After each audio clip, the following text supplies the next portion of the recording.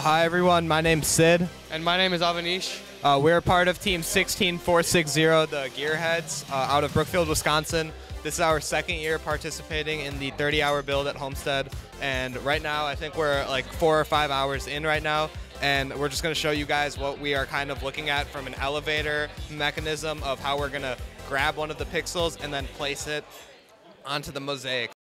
This video on First Updates Now is made possible by viewers like you and also the following sponsors. At Kettering University, over 30% of the student population was in high school robotics. These same students have received a portion of over $7 million in FIRST scholarship. Scholarship applications will open in September. Get ready to go pro and get more information at kettering.edu/first.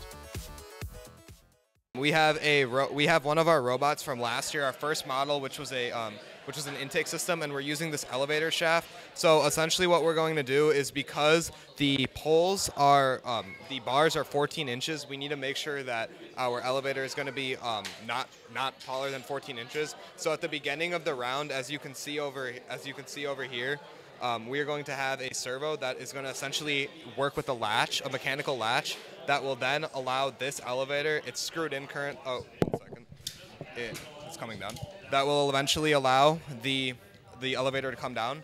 And then we actually just added these 2 mechanical stops, some of our mechanical team members, so that when it comes down, it will basically rest on that. So we didn't go opt for software because it's a little complicated in the amount of time, and it's just easier to add mechanical stops. So then from there, we're essentially going to be using our system from last year, which we were using, which really conveniently helped. And one of the reasons we opted for this is because it will allow us to kind of reach at an angle as the black mosaics are, because they're 30-degree angles, and it will allow us to nicely place the pixels that this game's element will be used.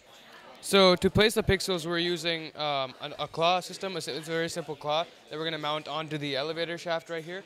So as you can see right here, we'll take the servo out so that the shaft, so that this claw can be mounted like this.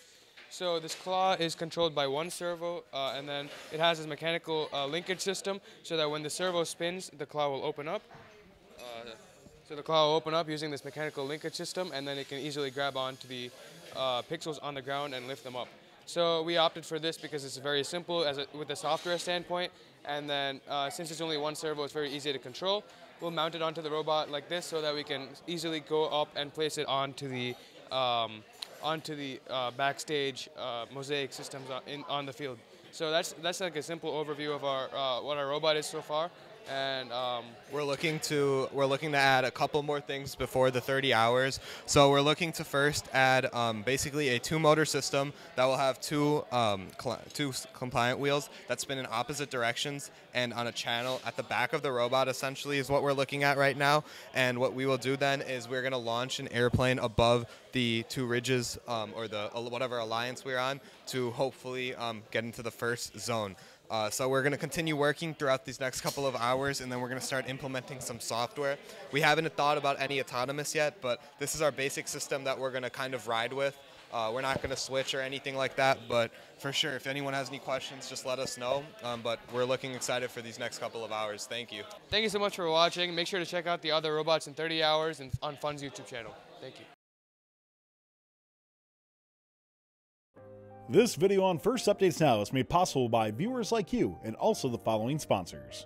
At Kettering University, over 30% of the student population was in high school robotics. These same students have received a portion of over $7 million in FIRST scholarship. Scholarship applications will open in September. Get ready to go pro and get more information at kettering.edu/first. Don't forget to like, subscribe, and ring the bell to stay up to date on our new videos. Keep the conversation going and provide your input to our content. Watch our live shows at twitch.tv/firstupdatesnow. Join our Discord at discord.gg/firstupdatesnow, and check out Fun FTC on Facebook, Instagram, and Twitter, and First Updates Now on Facebook, Instagram, TikTok, and Twitter.